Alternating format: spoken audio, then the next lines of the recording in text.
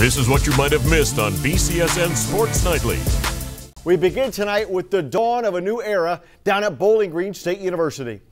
The first day of football practice for Mike Jinks as the new head man for the Falcons. So many storylines to follow for the defending MAC champs. Not only did they replace Dino Babers with Jinks, Matt Johnson going at quarterback. The James gang, James Kanapke and James Morgan battling to take over.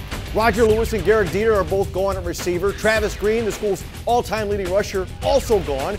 And what about that defense? Here's Coach on day one. Oh, it's good to be outside, man. There's only so much video you can watch and chalkboard talk and things of that nature. It was great to get out here and watch these kids execute. First day, a lot of optimism, no question.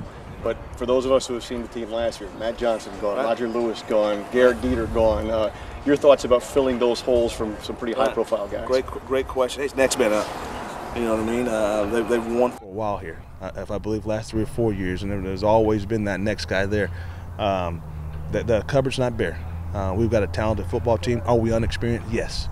We got to use this spring to get the most out of each and every rep we possibly can. How long is it going to take to get used to another new guy here on campus?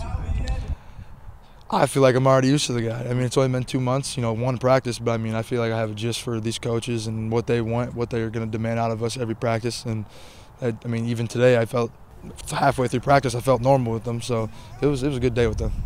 Be sure to watch Sports Nightly weeknights at 10:30 on BCSN and follow us on Twitter at sports_nightly.